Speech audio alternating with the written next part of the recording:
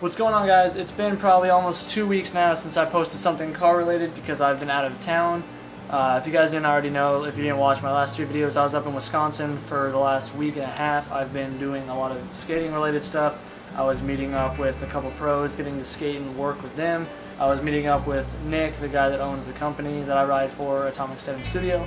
So I just had a lot of stuff to take care of up there, plus I was visiting family and whatnot. So it was a pretty sweet time, but now back to the miserable hot state of Arizona, back to everything that I don't want to be doing right now. So on a positive note, the car is super close to being done. Not that it's like a full build or nothing, but it's almost back on the road. I got the head back from the machine shop a few days before I got back from Wisconsin, and that's all good. AD said it's super clean. We got a few things extracted because he got the head taken apart for me after I got on the plane. Found out that some more stuff was broken off in there, so we had them mill the head over 1/1000th of an inch, I think, extract some studs, put my GSR dual springs in there, and my Vtec valve seals that I got. But I also have been kind of stocking up on some parts finally, so I got my Rywire Vtec sub harness, which kind of wasted my money on because all I really need is a power wire from the solenoid to the ECU, because I'm deleting the pressure sensor because the solenoid that I got doesn't have the pressure sensor, because this is the solenoid I have. I don't know what it's off of, but I do know that it will work for my B series head. So yeah, it's just, I don't even know if that's not even the right sensor, but it's there. So got my power wire, that's all that matters. When I get the base map done, I'll be deleting the pressure sensor anyway, because I mean, I don't need it. I know I'm going to do an oil pressure gauge and all that crap anyway, so I'll be knowing if my car is not going to have the oil pressure. It's not a big deal. But I also was able to pick up some of my Hassport mounts. I went to Hassport the week before I left and picked these up. I have the third one, but it's with the motor right now, the tranny mount. This is the rear mount, the dreaded one that I'm terrified to try and put in because it's going to be such a hassle. And this is the driver's side mount, and I got some new hardware with it, even though it's probably just like Ace hardware type bolts. But yeah, I got those right there. So yeah, these were like $250 for these.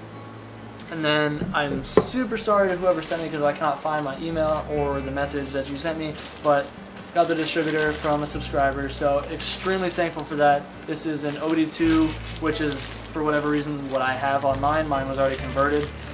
So OD2 distributor, just got to reattach the wire on it to have my tack working. So yeah, got Vtec solenoid, mounts, sub harness, and all that. So all that's left, all that I actually need on the car now to get it back on the road and running is I need cooling hoses, because mine were all just, they were shot.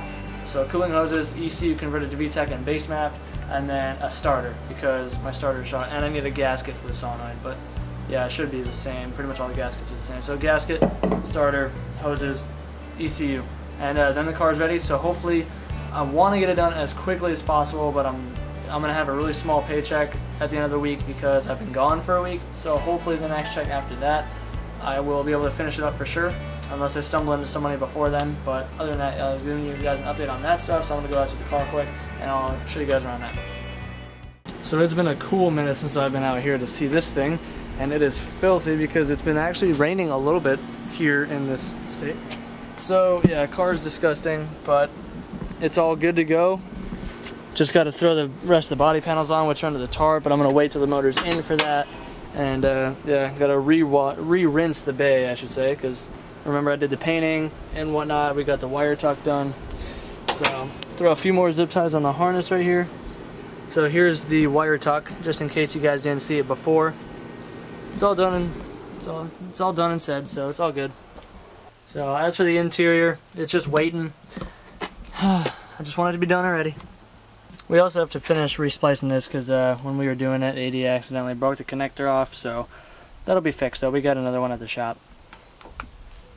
So I also just want to let you guys know that these shirts that I'm wearing, this is one of the new designs for Atomic 7. There's 3 designs total in the new ones. There's going to be a broader range of colors once the new ones are finished, but I encourage you guys, if you want to help support this channel, go pick up some shirts and use my discount code, which is ChrisAtomic7, which will also be in the description, because every shirt, every board, every sticker bought helps me. And speaking of stickers, I'm getting some stickers designed right now. I'm trying to do some channel name ones, like the YouTube button, the play button, and my channel name, and I'm trying to get one done of an outline of my DA.